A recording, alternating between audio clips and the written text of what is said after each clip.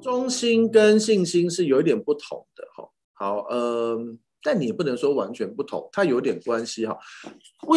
就是说，我们一直认为为主忠心，就是事实上有些时候你不忠，圣经上提到就是说，所求于管家要有忠心，就是你真的是求上帝的好处，而不是求自己的好处。很多时候大家都很多人都很会说一些很属灵的话，可是事实上，你真的求的是神的国的好处，还是你的好处？你真的去把它赤露剖开，你用神的话赤露剖开，你会发现是不一样的。不是说你不能求自己的好处，可是事实上我们还是要求神国的好处。然后呢，再来另外一个忠心是，其实你知道刚才提到起初的爱，对不对？我们要回到，我们不要失去起初的爱。我们一直以为起初爱就是我们起初对上帝的爱，不是啊，最起初的爱是上帝对我们的爱啊。起初神创造天地，那时候你在哪里？你还不存在吧？你还没出生吧？对不对？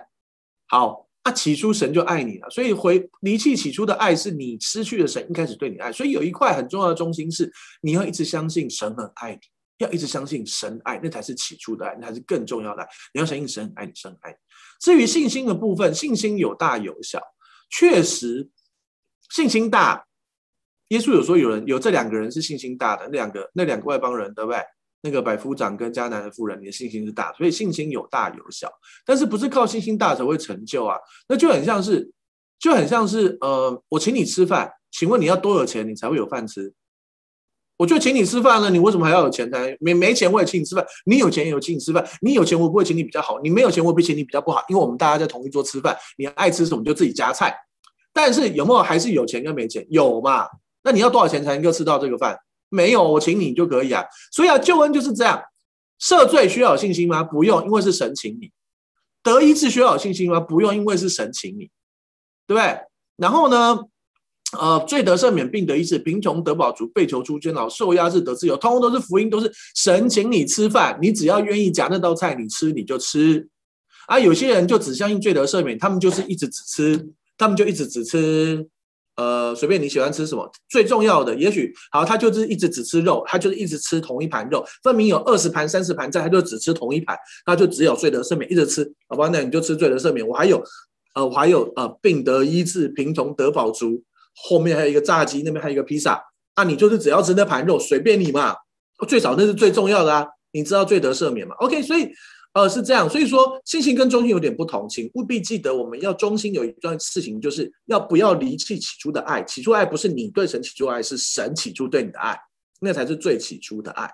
然后呢，忠心，如果说你继续的，就是你继续去辨别自己的心，你是不是真的回应上帝？上帝是你生命中真的首要吗？我们可以慢慢我们也说实话了，不要讲一些好听话。说什么上帝是你真的生命中的首要，大部分人耶稣都只是你生命中一个选择，但是没关系，慢慢让耶稣从我们生命越来越重要，越来越重要，然后透过我们生命成长，让耶稣成为我们生命的最重要，那是一个过程。